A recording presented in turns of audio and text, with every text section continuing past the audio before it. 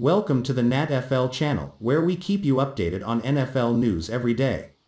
After being released by the Houston Texans, defensive end J.J. Watt now finds himself as a free agent.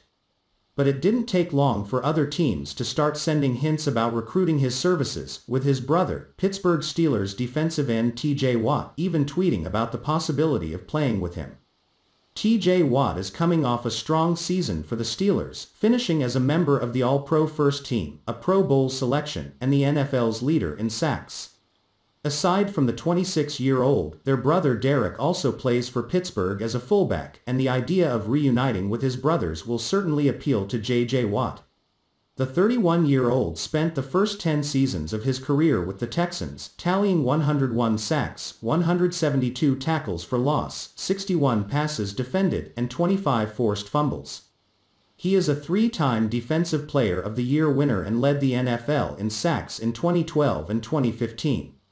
However, he has been slowed down by injuries in recent seasons, and he finished the 2020 season with just 5 sacks, 14 tackles for loss, 2 passes defended, and 2 forced fumbles, far from his numbers in past seasons.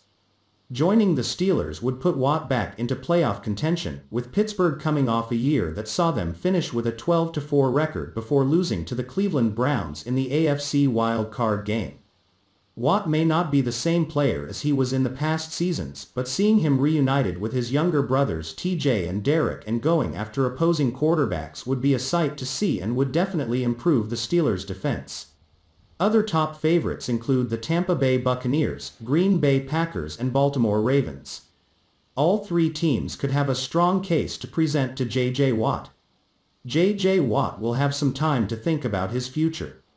But suitors around the NFL are likely to be lining up their pitches.